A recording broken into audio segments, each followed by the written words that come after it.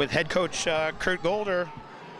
Michigan did not win on the pommel horse today, but Michigan won the other 5 rotations. You got to be pleased. Wow, I am. We're a little short-handed right now. Of course, so is Illinois.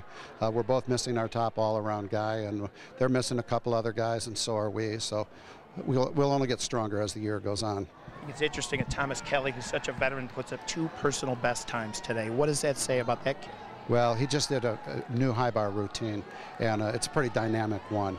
And he's no slouch on high bar to begin with, so that speaks volumes for his progress in his senior year. Okay, let's start on the floor.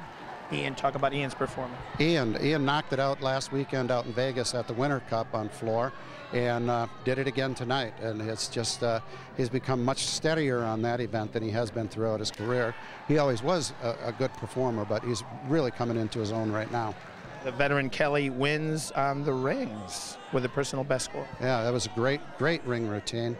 Thomas has gotten stronger every year, and it really showed today.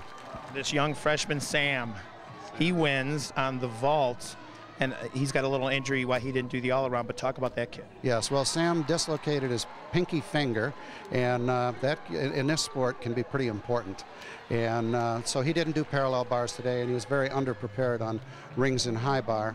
But his vault, he won the vault, like you said. But last weekend in Vegas, he did a triple twist, and there's only 2 guys in the world, to my knowledge, that do triple twist. Today he did a 2.5, and so we'll see that yet this year. Parallel bars, Michigan wins as well, Mr. Caesar. Yeah, Syque Caesar, you know, he's had some difficulties. 2 years where he wasn't able to finish the season, and last year being one of them. And, geez, he's just putting it all together, and he looks great on that event.